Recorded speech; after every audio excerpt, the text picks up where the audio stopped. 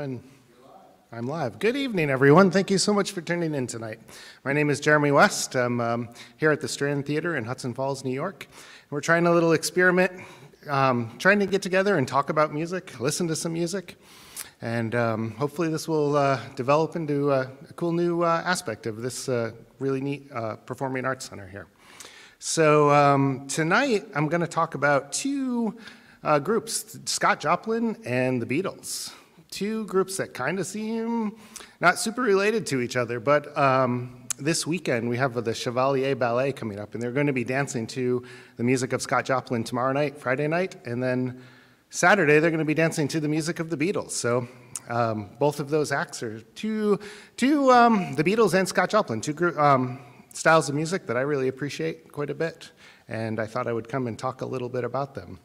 And it kind of got me thinking, like, sometimes I like to, as a teacher, try to connect different aspects of music, things that I find interesting in often disparate, maybe very different, very conflicting, maybe different styles of music. And I was thinking, what is it about the Beatles and Scott Joplin that I find really interesting? And I think both Scott Joplin and the Beatles are two, I guess, artists, two acts that you could say music sounded one way before them and a different way after them. They are both that sort of hurricane, tremendous force in music that just changed the way music sounded, and they both can credit that. Scott Joplin growing up in the United States in the Midwest, and the Beatles growing up in the UK, and they both were great, really adept at and very interested in absorbing all of the music they could. They would listen, both of those groups the four guys in the Beatles and Scott Joplin would really drew from so many different styles of music. Anything they could get their hands on, their ears on, they used to influence their music. And I really appreciate that. I can appreciate that today in the music I listen to. Both of them came from sort of humble beginnings, very different, but definitely humble beginnings. And believe it or not, they're really not completely self-taught. Scott Joplin certainly studied music formally, but they really developed and honed their skills and learned so much on their own, which is pretty remarkable. I also think it's interesting that given the dance aspects and the bits of dance that's going to be happening here over the next 2 days, that both rock and roll and early ragtime started primarily as music to be danced to. It was dance music. And Scott Joplin developed ragtime into something he wanted to develop into concert music, and he took it very seriously. And the Beatles also took rock and roll and, developed it and to really high artistic standards. So I thought that was both pretty interesting. Primarily tonight, though, I'm going to talk about Scott Joplin. We all know and love the Beatles very much, and there's so much to talk about with those guys. But I think Scott Joplin is probably a little less familiar to most people, so I thought we would spend some time talking about his life and his influences and his music. We're going to be here for about 40 minutes or so, and really both of those groups, the Beatles and Scott Joplin, deserve many more hours of study and listening than just that little bit. So here it is, Scott Joplin's life. He was born, he had an incredible life. I mean, it can be difficult to study at this time period in the 19th century in America. It's filled with just awful racial things, racial tensions, and it can be tough to read about this. And so anyway, Scott Joplin was born on November 24th in 1868, only 5 years after the Emancipation Proclamation. And his father was born a slave, and he was freed in the Emancipation Proclamation. His name was Giles Joplin, and he was a violinist. He lived in Texas, and he was freed in 1863. His mother was born free. Her name was Florence, and she was a banjo player and singer. So he had that influence growing up in his home of listening to violin music and also listening to banjo music and lots of singing. He had several siblings, and they all played music. I want to give you just a little bit of music. This is a recording from the 30s. Obviously, there were no recordings back in the 1800s, but this is some Southern African-American banjo music. Perhaps something that Scott Joplin would have heard.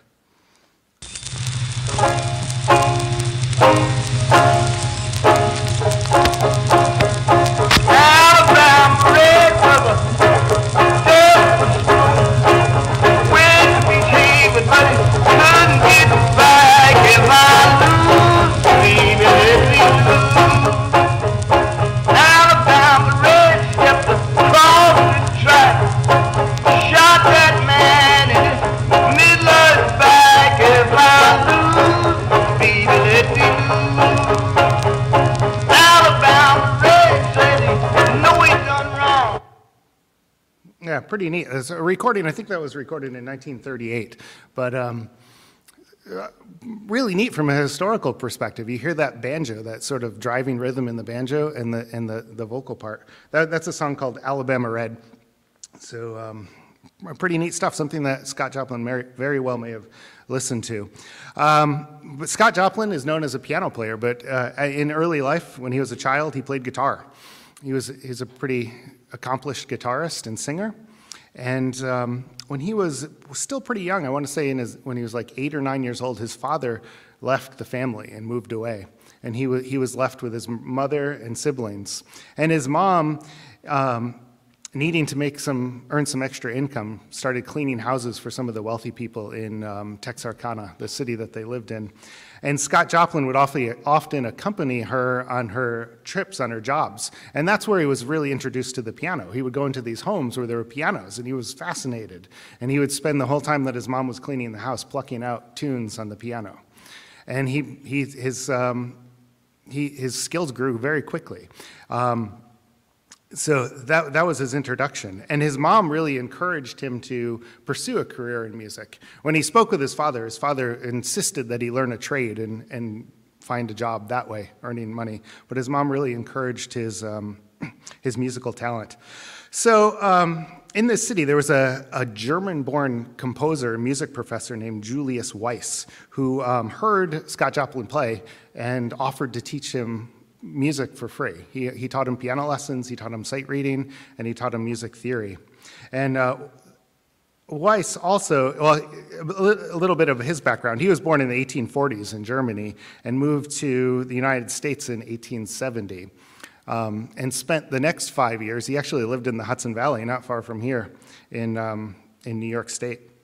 And in 1877, he settled in Texarkana, Texas, and was a music professor in that town.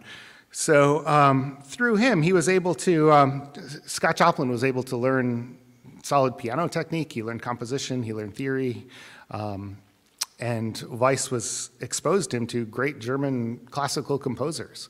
So he learned the music of Beethoven, he learned the music of Bach, and he could learn to play it, he learned counterpoint, and he was also exposed to 19th century opera. Weiss was a big opera fan, and Scott Joplin also, and that learned a good deal about opera. So there it is, Weiss. Interestingly, they remained friends for most of their lifetime. And later in life, when Julius Weiss was down on his luck, he was pretty destitute later in life, and Scott Joplin would mail him money. He financially supported him in the latter years of his life. So they had a very close relationship. It was pretty cool. So there you have it. So Scott Joplin, we think of him as a quintessential 19th century American composer. And we think, what really is American music? And American music is, if nothing else, is an amalgamation of so many different styles. And I think we see that in Scott Joplin's music. He is influenced by German classical music, the art music of the 18th and 19th century, and also banjo playing that we just heard a second ago, vocal music. He accompanied church singing, and his father's violin music. So his influences were so incredibly diverse. And I think that's true for a lot of American artists.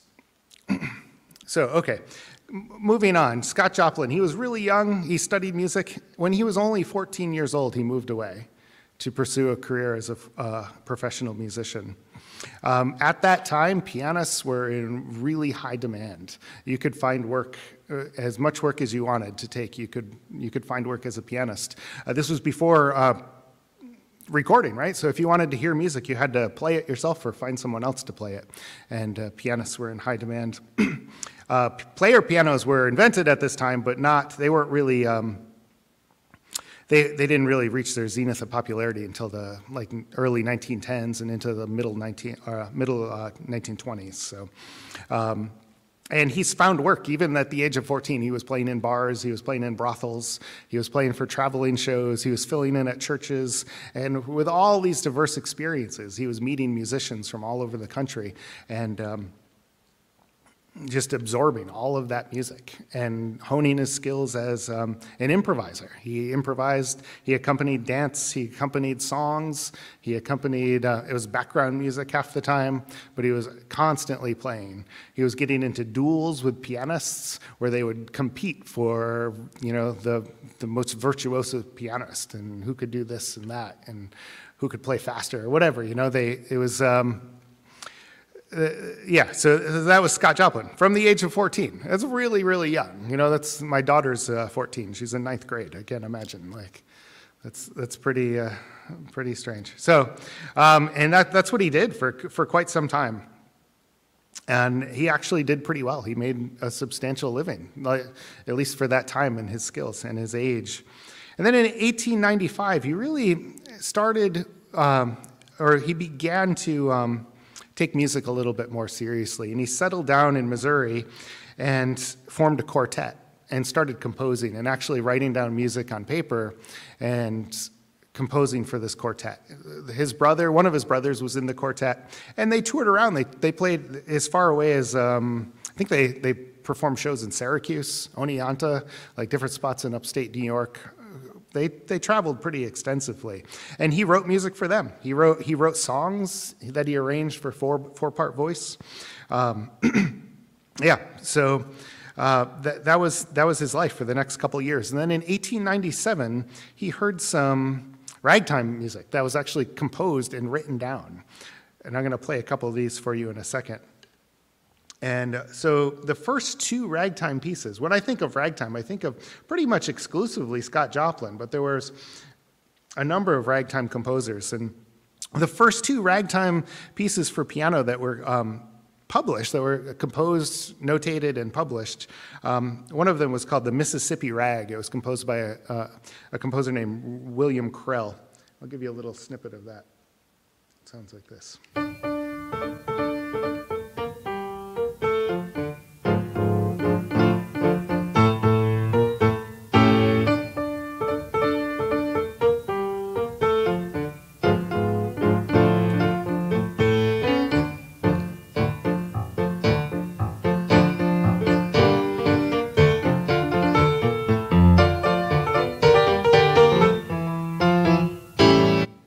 The Mississippi Rag by William Krell, published in 1897. The next piece was titled The Harlem Rag, and it was composed by a composer named Tom Turpin. And it sounds like this, a little bit closer to Scott Joplin's music. Let's see here. Here we go.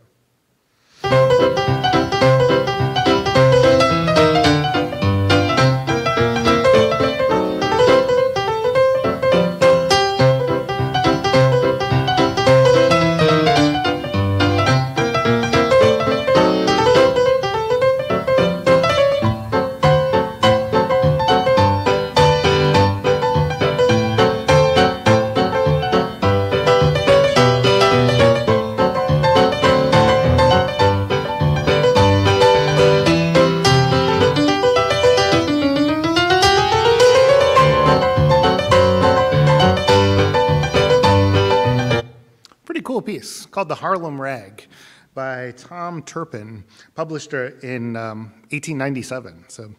And that year, 1897, is the year that Scott Joplin wrote his most famous piece called the Maple Leaf Rag. It wasn't published until 2 years later, but he composed it in 1897, and he told his friends that this was going to be a hit, that this was going to be a big song, and this was going to really put him on the scene and make him famous. And he was right. And this song, this piece of music is the Maple Leaf Rag. Actually, he financially supported him essentially for the rest of his life. It was a tremendous success. It was first published by a publishing company called John Stark and Sons.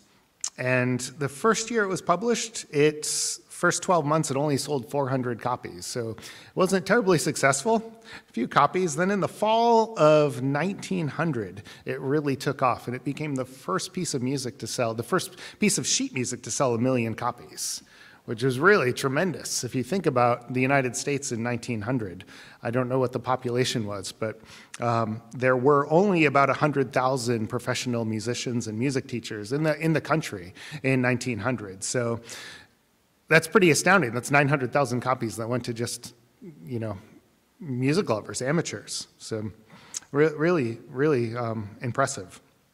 And when we hear the Maple Leaf Rag, I'm going to actually listen to the whole thing because it's a great piece and worth listening to. We hear that left-hand accompaniment, that steady pulse, and the left hand is like bouncing back and forth from low notes to like middle register chords, and that is a device that ragtime pianists use, especially so they could essentially use the whole resources of the piano, the whole compass of the piano, get a little bit more sound, more low end to high end, and mimic more of an orchestral sound in a sense. And then the melody, famous melody in the right hand, the syncopated melody of the that the left hand was accompanying. And so formally, this piece pretty much codified the formal structure that became ragtime music. And it was developed there, and Scott Joplin stayed with that formal structure for the most of his career, his compositional career. And that structure essentially is A, B, B, A, C, C, D, D. So you have an A section that repeats, then a contrasting B section that also repeats. Then we come back to the A section, then we hear something new, completely new, to a C section, which that also repeats, and almost always that is in a different key, usually in a fourth away from the tonic, the key that the beginning is in, but almost always in a different key. And then we have some new material to end with, a D section, and then that is repeated. So let's give it a listen. This is the Maple Leaf Rag. Familiar to all of us, but a great piece of music, the first piece of sheet music to sell 1 million copies. So let's hear.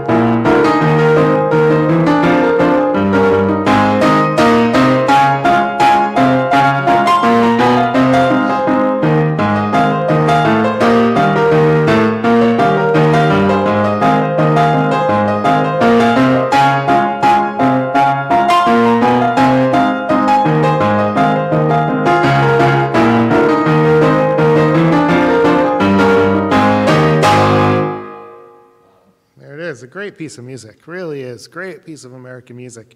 And Scott Joplin at this time was insisting, well, not insisting, but he really started taking this music much more serious, right? It wasn't just music to be played in bars and brothels and traveling shows or as background music. He insisted that he really desired for this music, for his music to be concert music, to be performed on stage, to be taken seriously. And we see that as his music develops, that he's really insistent that this is concert music, to be performed on stage and to be really listened to. And yeah, that's it. So the Maple Leaf Rag, a great piece of music. And he wrote many, many rags, many songs, many pieces of music. He collaborated with other composers. But moving on, we're going to listen to a couple other things. 2 years later, after the success of the Maple Leaf Rag, one of his more famous pieces, he composed a piece called The Entertainer. And this piece was dedicated to James Brown and his mandolin club. So I'm not sure who James Brown was or his mandolin club, but this piece was dedicated to that. I think it's supposed to give you the sense of club music, of entertainment. So we're going to listen to a little. This was composed and published in 1902 in sheet music form, and then in 1910 it was released as a piano roll. So you could purchase the piano roll and actually hear it as well. Scott Joplin did not play the piano roll. He did not record it. There are recordings, piano rolls that he actually did record, but they were done pretty much right at the end of his life. So yeah, here's a little bit of The Entertainer. Something we all know.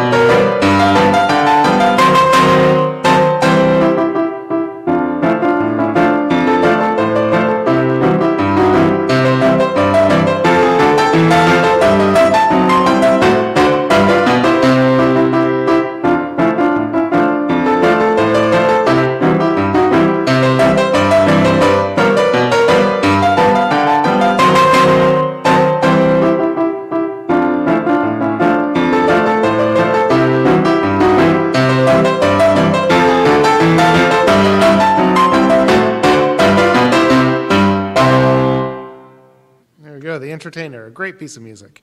So that was 1902 that Scott Joplin published that music. Great piece. So when I hear those recordings, they sound very, like, kind of slow to me in a sense. And when I hear ragtime, when I play it myself, when my students play it, sometimes they just speed up, right? And it takes off. It's really, you have to like resist the urge to play too quickly. And I think pianists in the early 1900s took this music, and some of them still used it as a platform for improvisation and competition with other pianists who could play this the fastest or who could improvise on it. And this really bothered Scott Joplin quite a bit. Beginning in 1901, I've looked through all of his scores, and beginning in 1901, he has a note at the top of every piece that says not too fast, right? Don't play this fast. And then 1902, he just shortens it, like the pieces from 1902 on just say not fast. And then beginning in 1905, all of his compositions, he has a note at the top, and it says, note, do not play this piece fast. It is never right to play ragtime, he puts ragtime in quotes, fast, then sign the composer. So he really trying to pull back and make people listen and take this seriously, and not just use it as a platform for improvisation or competition or whatever, virtuosity, but to really listen, which is neat, right? He really developed this style of music and took it very seriously. In 1908, he published a School of Ragtime. He was really insistent that people learn to play this music correctly, because he heard it played in all kinds of different ways, with swinging the rhythm or too fast or not playing the rhythms accurately. And I think it's interesting that the School of Ragtime is essentially just a set of 6 exercises, and each exercise looks at a different technical problem that the pianist would encounter in ragtime music. And there's about a paragraph or so that goes along with each exercise explaining what the point of it is and how to perform it correctly. I think it's interesting, though, to get his take on the remark at the beginning, which I'll just read to you quickly. It's not very long. It says, what is scurriously called ragtime is an invention that is here to stay. This is now conceded by all classes of musicians, that all publications masquerading under the name of ragtime are not the genuine article will be better known when these exercises are studied. The real ragtime of the higher class is rather difficult to play, is a painful truth which most pianists have discovered. Syncopation are no indication of light or trashy music, and to shy bricks at hateful ragtime no longer passes for musical culture. To assist amateur players in giving the Joplin rags an intoxicating effect intended by the composer is the object of this work. So, a pretty neat little insight. He was known, there's not a lot known about his personality, but he was known to be, from the stories we do relate, he was known to be a very easygoing, pretty nice person to hang out with. So, that is, the School of Ragtime. Moving on, let's listen to one more piece of his, and it's a really contrasting in texture and style to what we just heard. It's called Solace, a Mexican Serenade. It was composed and published in 1909. So after, a decade after Scott Joplin had really started to be recognized and as a serious composer and really achieve a fair amount of fame. So 1909, this piece is called Solace. Let's see here.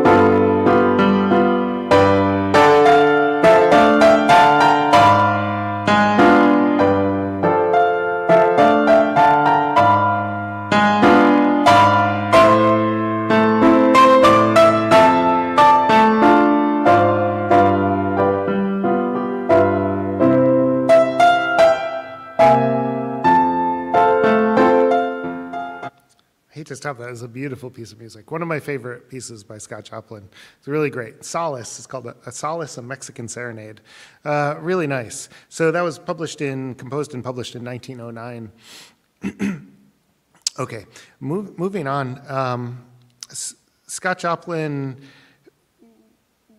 as he developed his compositional style and his compositional traits, he was really promoting this music. He was a tremendously hard worker and kept trying to push the boundaries and learn and develop his craft.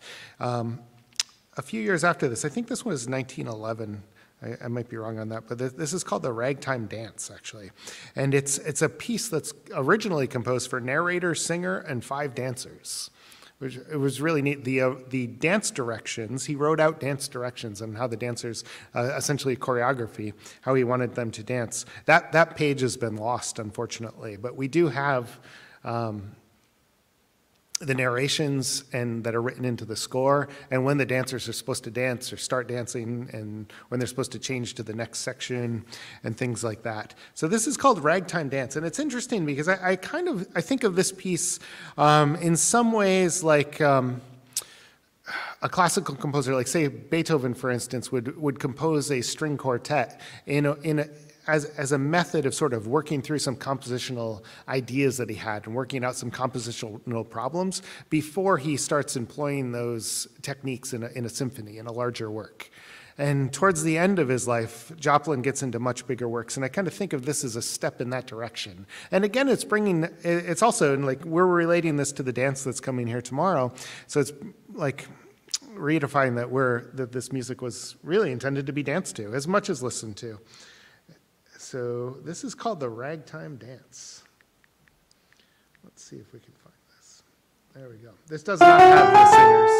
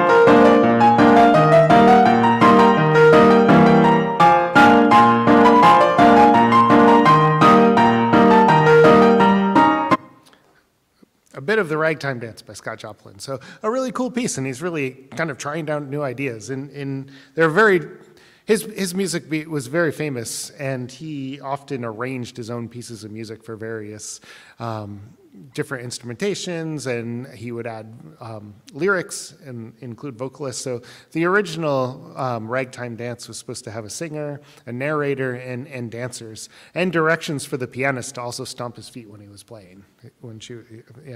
So I don't think that came through on that recording, but a really neat piece. He's really pushing the boundaries. So where this is leading me, though, to is his final piece that he composed, and it was an opera. He was very interested in opera, and a lot of that had to do with his studies with Julian Weiss back when he was a child, and the exposure he had to operas, probably operas of Mozart and mid or early 19th century operas, European operas. So in addition to Mozart. So anyway, he actually composed 2 operas, and the first one was called A Guest of Honor. It was composed in 1902, but unfortunately the score has been lost for that, so we've never heard a recording of that. The score was lost. Scott Joplin had come into some financial troubles and owed someone money, and they broke into his house and confiscated that score along with some other things. So there goes that piece, unfortunately. It reminds me of like one of J.S. Bach's sons sold some of Bach's sheet music to a meat packer to wrap meat in, right? There goes some of the greatest works of art of Western civilization. We're wrapping meat in. So yeah, this was confiscated by a debt collector, unfortunately. That was called A Guest of Honor, and we really know almost nothing about that piece. His final piece was called Tre Mangia, and it was an opera he began composing in 1911. And the story of the opera is set in an ex-slave plantation in Texas. And there is a girl, her name is Tre Mangia, who's the main character, and she is taught to read and write by by an older woman in the town, and it makes it her mission to try to educate the people, her community essentially, and as a way of protecting them from swindlers and like silly superstitions and different things that she felt was affecting their community. So that's essentially, I mean, the story is, the plot's a little longer than that, but that's essentially what the piece began on. So it was he began composing this in 1911 for full orchestration, singers, dancers, and at this time, he had moved from St. Louis. He was now living in New York City. He was living on, I forgot the number, but it was 131st Street in New York City, so up in Harlem. And yeah, really neat. He worked on this really, the work on this really wore him out. He worked on it incessantly, and he gave up a primary source of income for him at this time was teaching piano and teaching music, and he pretty much ignored all of his teaching responsibilities. So he lost that income. He ignored like other arrangements and other commissions that he had, and really just dedicated his time to this opera. And yeah. So anyway, this piece, it was only performed one time during his lifetime, right before he died, and it was performed with him on the piano and with the cast in the opera, but no costumes, no scenery, no orchestration, nothing like that. It was really bare bones production, and it did not go over too well. And then the piece was essentially shelved until 1972, so long after he died. He died in 1917, so this was just a few years before he passed away. And he spent majority of his time and resources working on this piece. His wife at the time was named Lottie, and she actually ended up renting out rooms in their apartment or in their house on 131st Street just to generate some income. So there was lots of people coming in and out of the building, and he was in the basement in their apartment just working nonstop on this. And we have a kind of a neat story from another ragtime composer. His name is Sam Patterson. He was much younger than Scott Joplin, but I think he studied with Scott Joplin and was a ragtime composer in his own right. But he was helping Scott Joplin write out the orchestration. So Scott Joplin would compose it, and then he hand it over to Sam, and Sam would like write out, like say the violin part or the soprano part, different. So he was helping him with the scoring of the piece. And Sam describes that they worked on this like non-stop. They would come into this basement apartment and work on it for days, all day long. And they would only take a break for lunch. And Sam describes in one of his interviews from later on that a typical lunchtime with Scott Joplin said, "Let's knock off here. I hear Lottie coming." And so he said, just then the phone rang and I went to answer it. When I came back, there were fried eggs on the table, and Lottie was opening a bottle of champagne some folks she worked for had given her. I said, "These eggs are cold." And Scott looked at me and said, "Look, Sam, if they're good hot, they're good cold." And they ate and got back to work. So kind of a funny story. Yeah, so Tre Mangia. It was performed in 1915. And I would like to play, one of the neat things, bringing this back to dance, there's actually a ballet number that he composed into this piece. It occurs in the second act. And the main character, Tremanja, at this point is being sort of sequestered, held down by these like superstitious spirits or something that are sort of tormenting her community. And this is called the Frolic of the Bears, where all these beasts come and do this like ballet dance in front of her. So full orchestration. A cool piece called Frolic of the Bears from Tremanja.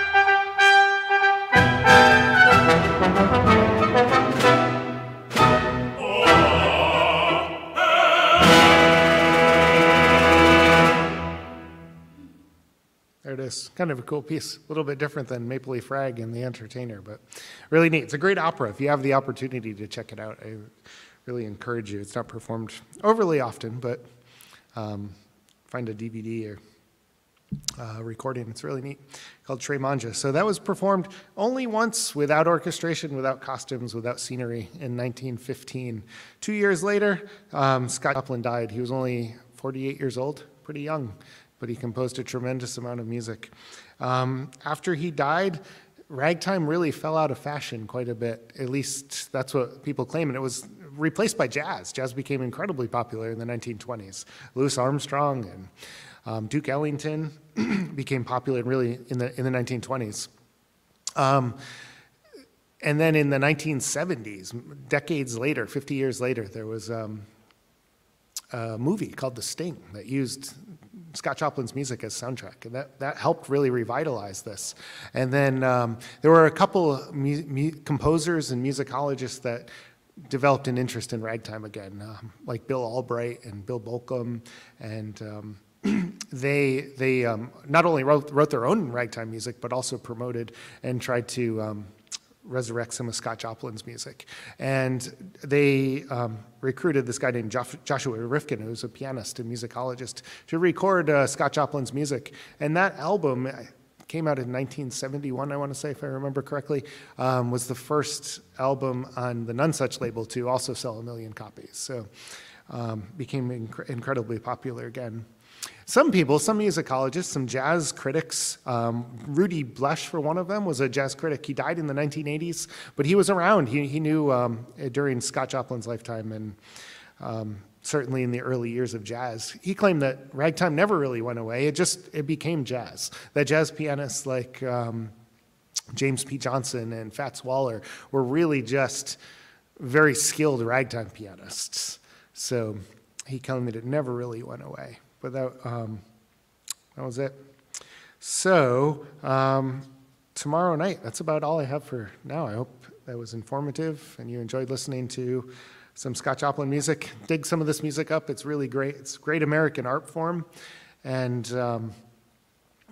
encourage you to listen to some more. So tomorrow night, the ballet will be here, the Chevalier Ballet, dancing to music of Scott Joplin, to some of his rags, and then they'll be back again on Saturday for the Beatles. The Beatles, Ballet meets the Beatles. So thank you, have a good night, and hopefully we'll see you soon.